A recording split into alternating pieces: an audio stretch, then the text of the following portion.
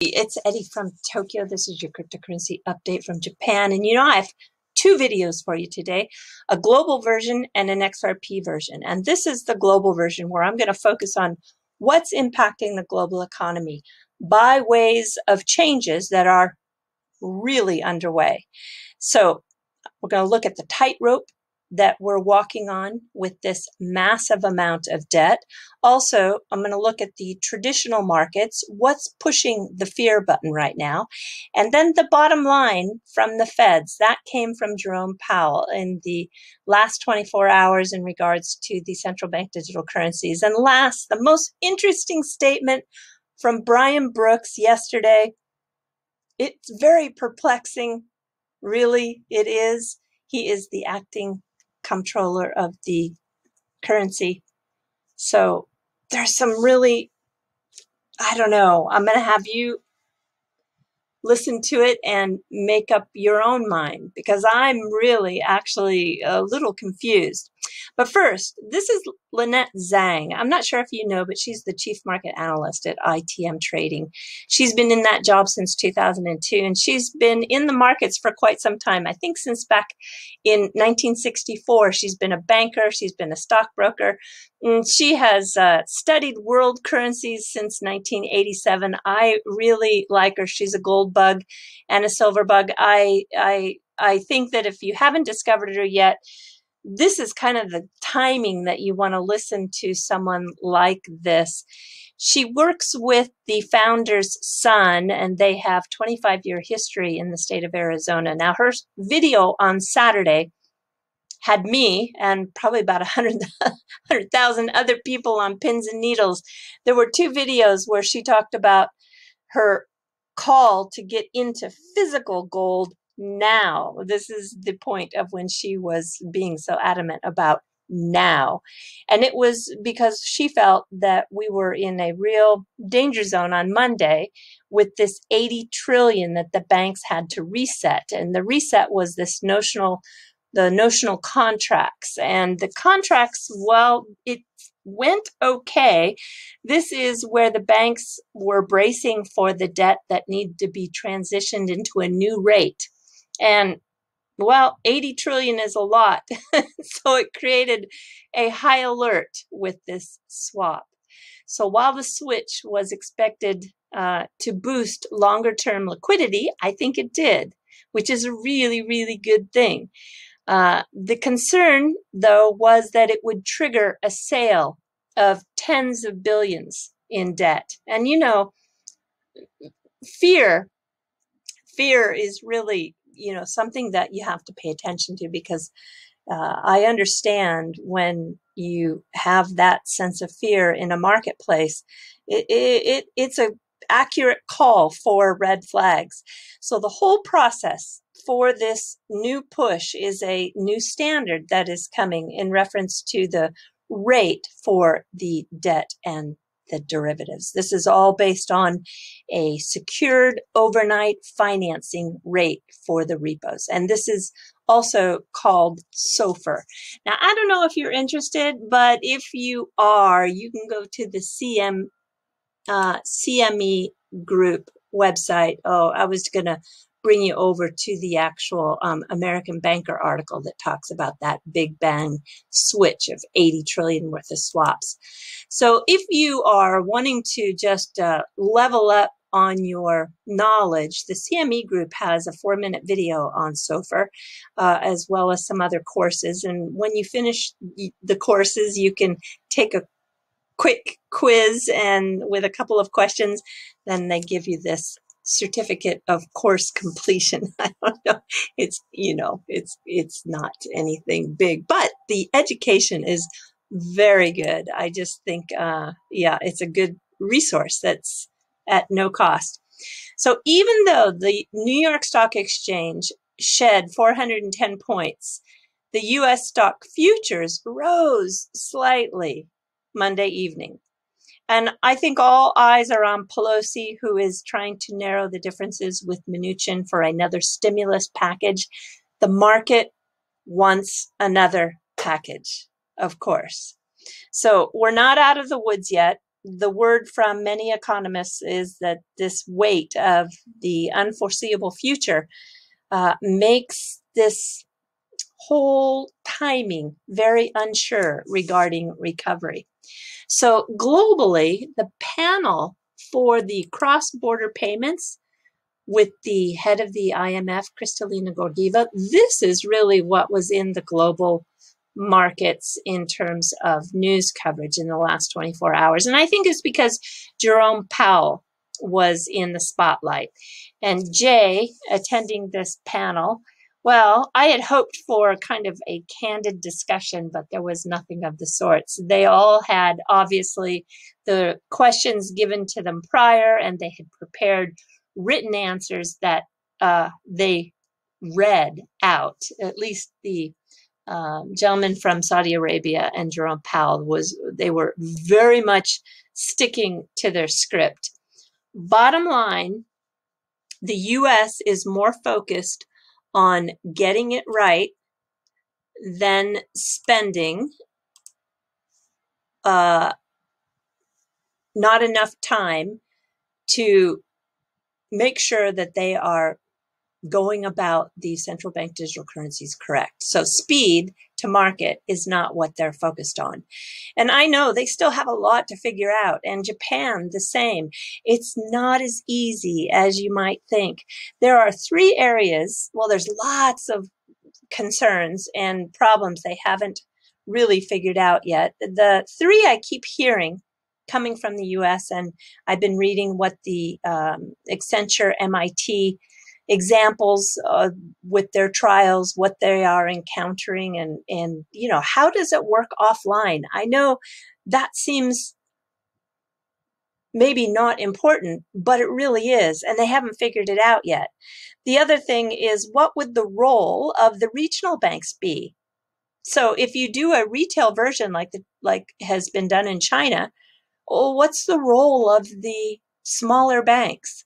And I know for China, it has been much easier for them to roll out and drop the helicopter money because they don't have a lot of bodies of entities that are needing to be like all on the same page. China is really set up in terms of its governance like a pyramid from the top down. And the United States just isn't so much like that, although I know the feds have a lot of power and they are very much at the top, but still they are not like the only one entity that can make a sole decision. There has to be kind of a consensus, if you will, with the United States. And the third thing is, what technology is best suited for this? This is what the MIT and Accenture trials are really discussing. And you know, when we look at all of the countries that have tested, sometimes it's Hyperledger, sometimes it is with the Quorum, sometimes it's R3. Of course, Ripple has done some work with their rails. So there's a lot of technology solutions out there, and it's just not so clear which one is the best. And also, we can't ignore cyber attacks. You know, this is a huge concern. I want to show you what's dominating the news here in Japan today. Wow, look at that. Bingo. I got right in the Olympic ring there. This is, I don't know if it's true or not, but I'm just telling you that this is what is dominating all the headlines in Japan on Twitter and online. And I'm sure when I watch the news tonight, Russia targeted Tokyo Olympics for cyber attacks, according to the UK and the US. So their intel is coming up with something, and I haven't looked into all the details, but if you do bring your currency online, this is something that you definitely need to consider. All right, this is the part where Brian Brooks has me really, really shaking my head. Now, Crypto Poet, he did a really good job at capturing the whole event, or, you know, I think it's the DC, what was the event called? The DC FinTech Virtual Experience 2020, something like that. So he did catch it, but I'm going to show you this this portion on Twitter, which is, who has this? I guess it is Julian Flash. And the reason why is because Julian made it loop. And I want you to hear it twice, because once is probably not enough. Listen twice here.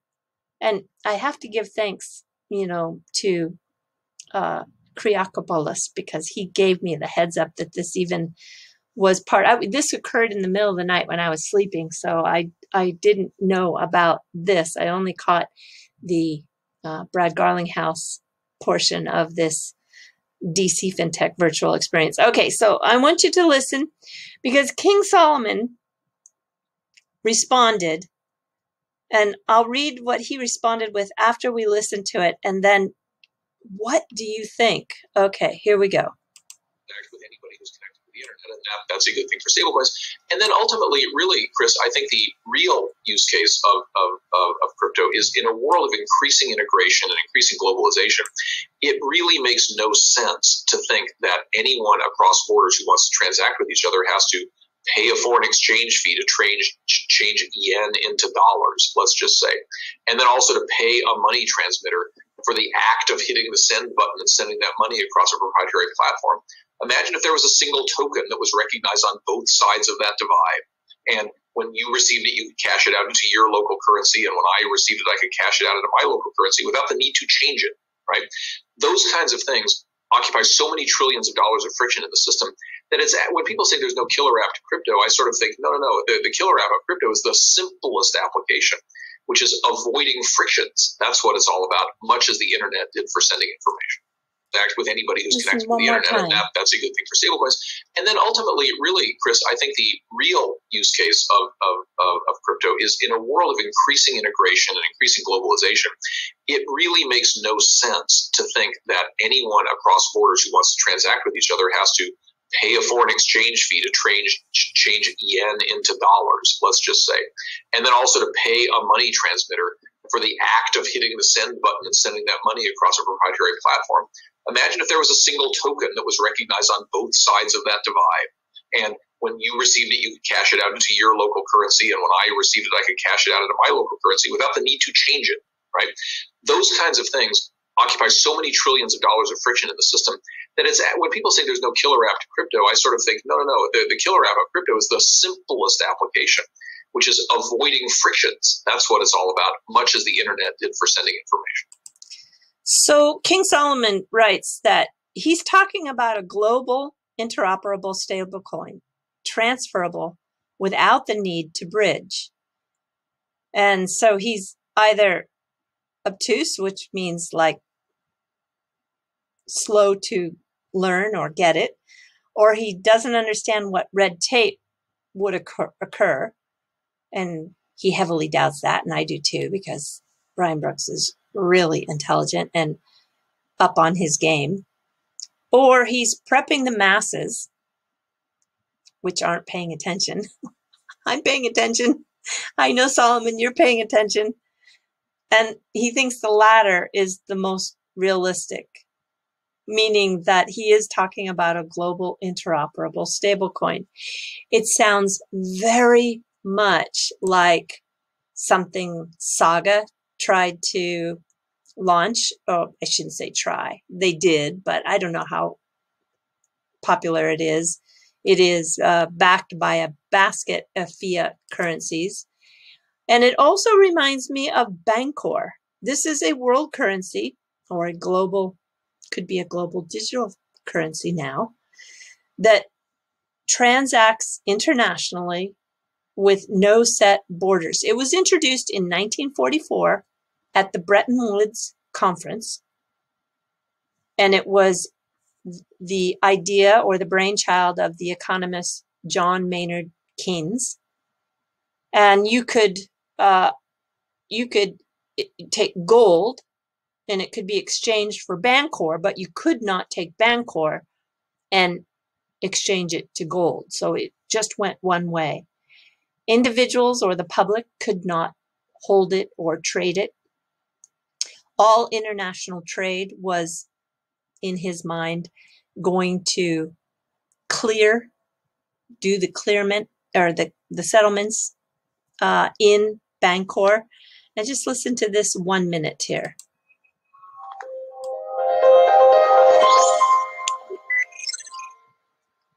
There was a competing proposal. So this picture is not so easy to see, but this is an economist by the name of Keynes, which you've probably heard of, from the UK. And his proposal was called Bangkok.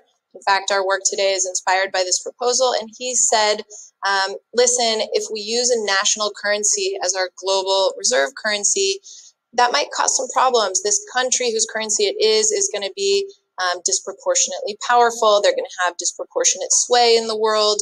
Everyone will want their currency. Their currency will be the most liquid of them all.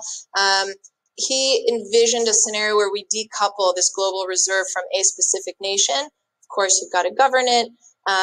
But this was the Bangkok proposal in a nutshell. And at the time when he did propose it, the U.S. Opposed it. And so it was ultimately not accepted. But gosh darn, it is sure sounding like this 2-page article that appeared in The Economist magazine on January 9th, 1988. This was a prediction that at the time was considered outlandish. And on page 10, it wrote that it would probably start out as a cocktail of national currencies, and through time, national currencies would cease to matter because people would choose it for its convenience and stability of its purchase power. I don't know. Your interpretation of what Brian Brooks said is going to be as good as mine. I happen to side with King Solomon because I think that's what he was talking about, is a global stable coin, which is basically a global currency. So let me know what you think. And I'm going to pay attention, and hopefully we can get some clarification from Mr. Brooks. Obviously, I'm jumping to the fluff. So there is a brand new burger that's being introduced in Japan, and it's called the fake burger. Yeah, that's really what it's going to be called. They're not telling anyone what it is yet, so that's a way to have the marketing get a little bit stirred up. I have a guess from the pixelized picture. I'm going to guess it's egg. You know, Japanese love eggs. And my guess is going to be kind of an egg burger. I don't know. We won't see it until the 23rd, which is on Friday. I don't have a Burger King near me. So I'm going to have to look online. We'll check it out again. And this is what it looks like in Ishikawa right now in these stair-stepped rice paddies in that part of the world. This is on the west side of Japan, on the back side, sometimes people refer to it as, and it's got the Sea of Japan there, which is on Toyama Bay. This is, I think it's the largest bay in Japan, if I remember reading that right. And this is a kind of a sunset shot, which is beautiful, but this is what is really beautiful, is the nighttime views when they light up all these solar-powered LED lights, and they do them in different colors. There's 30,000 lights. And, you know, it's just one of those seasonal things that this particular part of Japan does. And also on that side of the country, there are some really stunning traditional gardens because it's near Kanazawa. And this is like the little Kyoto of that area. And this is actually near the Okayama Castle, but this is just beautiful, right? And I just am so amazed at some of the really stunning photography that I run into. And there is a way now that you can actually, if you are an artist or a photographer, you can digitize your art into a non-fungible token, and there's websites now that you can actually do that with. And this is one called Mintbase. This is just getting so interesting, this space. So I am always looking for ways that in this new changing world, you can reinvent yourself. So if you are an artist or a photographer, this might be something for you. I'm going to talk about it a little bit more in the next video because there's an NFT that sold out like within hours here, and I'm going to talk about it in the next fluff.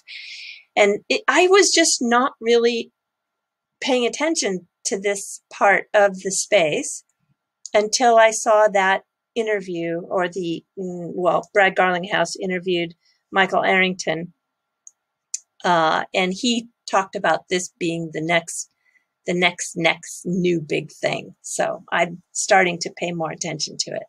All right, everybody, do take care. Sayonara for now. Bye-bye.